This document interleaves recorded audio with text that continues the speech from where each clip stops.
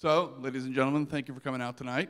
Appreciate it. We are very fortunate, very lucky, and it is my great pleasure to welcome to the stage South Bend's favorite son, a man who many people probably remember, if you're my age or older, from the movie reviews that he did on Channel 16, and of course from a little television show that some of you may be aware of called Beyond Our Control.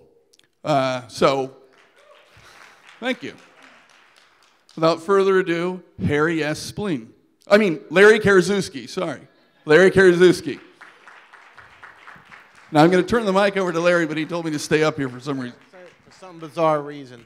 No, thanks. I've always wanted to come to the Riverbend Film Festival ever since, Ken told me about it, and it always never worked out, and I just happened to be in town, so I said I would like to come down and introduce the shorts, because this kind of stuff is really important. When I was growing up here, my mom was a waitress, my dad worked in a factory, and growing up, I loved movies, but there was no sense of community. There was no sense of other like-minded people who were excited by the same things I were. And luckily, when I did get to high school, I did join this thing called Beyond Our Control, which just it just blossomed in terms of there's so many people involved in that show that really did a lot of good work, and it taught you how to be professional. I mean, I really, I still do exactly the same things I did in Beyond Our Control. I made a living at it, and I wouldn't be where I am without it, because it was a crazy thing where you would write scripts on Mondays and Tuesdays, you'd cast on Wednesdays, you'd write again on Thursdays, you'd build sets on Friday, you'd shoot it on Saturday, and you'd be on the air on Sunday. And so it was this thing where I don't even consider myself really to have gone to high school in South Bend. I went to this television show, and it taught me how to write comedy, it taught me how to write professionally. And so when I went out to Hollywood, the transition wasn't that gigantic. And also there was a soft landing because there were so many other people out there from the show. People like Dan Waters wrote Heathers and Batman Returns, Dean Norris, who's on Breaking Bad. There's a bunch of good people. Chris Webber wrote Toy Story 2. So there's a lot of us out there who just, growing up in South Bend, we all formed our sensibility, and that's why I wanted to support the Riverbend Film Festival. And I'm going to do something that I rarely do. I'm also involved in a website called Trailers from Hell. And it's run by Joe Dante, the guy who directed Gremlins. And what he did is he set up this website for filmmakers to come and talk about strange movies they love, talk about movies they admire. Sometimes they talk about their own movies. I've done like 50, 60 films there, and I've actually never done my own stuff. But tonight I'm going to do two of my own pieces. The first one I'm going to do is a film I wrote called Ed Wood that I wrote with Scott Alexander, which I picked it because if you're filmmakers, you know what it's like. And we started our careers writing comedy movies. I wrote a film called Problem Child, and it was a big hit and things like this. But it was like kind of the critics hated it, and so. We tried to reboot our career in a different kind of way and try to maybe not write this commercial stuff and try to do that like small, independent, weird movie. And we wrote Ed Wood, and it wound up actually, changing my life in a bigger way. Where Tim Burton came on board, so anyway, so let's run the trailer from hell on that, and I'll step aside and.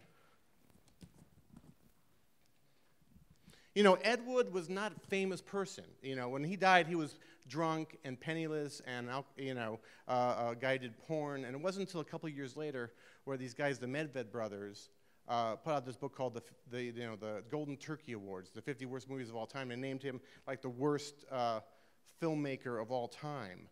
And what they did in the 80s was this book was so successful that they went to revival theaters, and everyone sort of laughed at Ed Wood, how bad he was. Oh, this funny transvestite director. But when Scott and I thought about doing it, and it probably was because of the whole Problem Child experience, we decided, what if you looked at Ed Wood differently? What if you looked at him sympathetically? What if you made the movie a celebration? Because you guys are low-budget filmmakers. You know that if you're out there making low-budget films, you're not doing it because you're getting paid or you're going to be famous or any of that kind of stuff. You're doing it because you love cinema. And we decided to make this really a tribute to just a guy who loves cinema so much. And also, the way he takes care of this band of people. you know, including you know, fallen horror star Bela Lugosi, played by Martin Landau.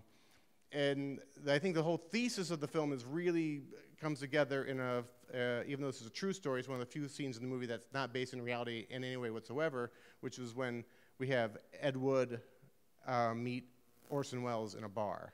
And the idea was, what if the worst filmmaker of all time and the greatest filmmaker of all time sat down and had a drink? What would they talk about? What would be their problems?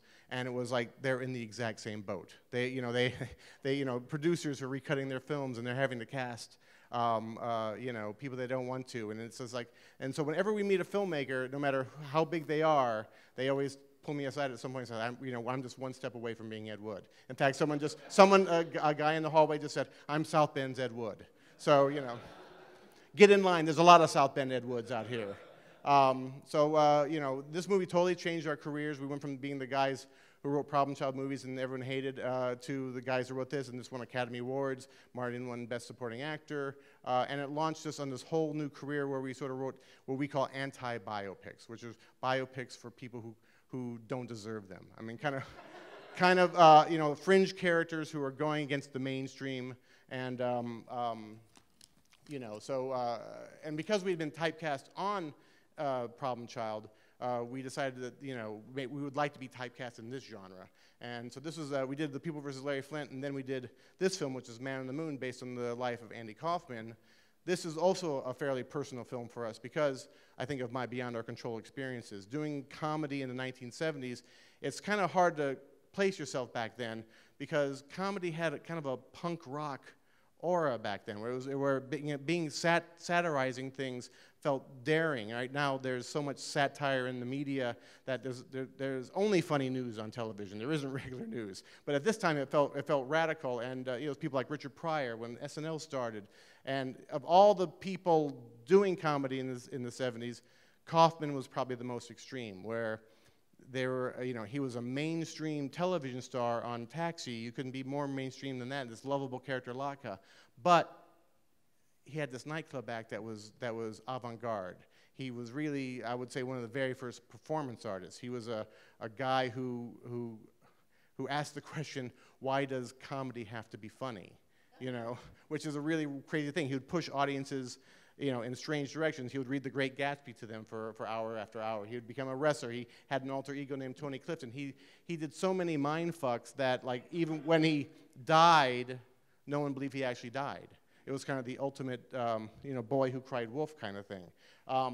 And when we started working on the project, we were initially interested in writing a movie about Andy, and then Milos Forman and Dan DeVito approached us, and we were like, sure, let's all do it together. But the problem was we had to write it, and we had, you know, we interviewed everybody, and we had all these things, but we were having trouble figuring out what we were going to do. And we met with Lynn Margulies, who's the real life person that Courtney Love plays.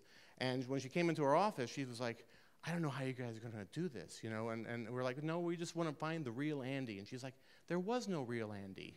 And all of a sudden, bam, a light bulb went off in our heads, and we said, what if we made that our movie? What if it was a movie about a guy who had no center? What if it was a movie about a guy who just couldn't live without putting one mask on after another? Like an onion, you keep on peeling layers after layers after layers, and when you get to the center, you know, what is there?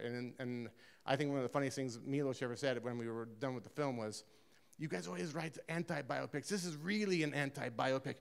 People leave the theater knowing less about Andy than they did when they come in, which is true, and we're very proud of it. So that's Trailers from Hell. Check out trailersfromhell.com. You'll find lots and lots of funny things. I did a great one this week on a movie called Norman, Is That You? A gay-themed Red Fox movie from 1976. So check that out. And enjoy the rest of the shorts. Bravo to you guys. Good luck.